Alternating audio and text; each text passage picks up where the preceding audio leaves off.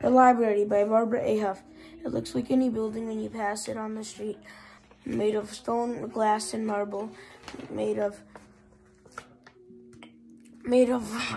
iron and concrete.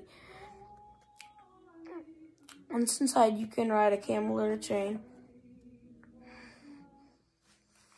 Visit Rome, Siam, or Nome. Feel a hurricane.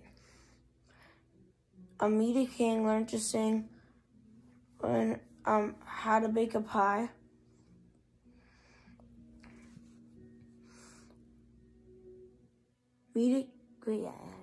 How to bake a pie.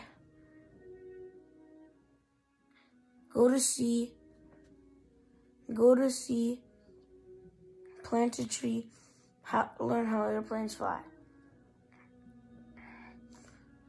And train a horse, and of course, have as many dogs as you like.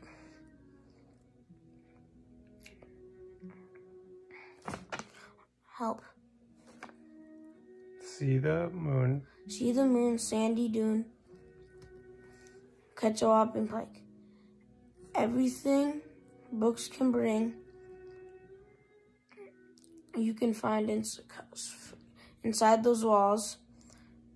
There's a world to share. There's a world to share. There's a world to share. Help. It rhymes with walls, remember? There's a world to share when adventure calls. Help. You cannot tell it's magic. You cannot tell it's magic.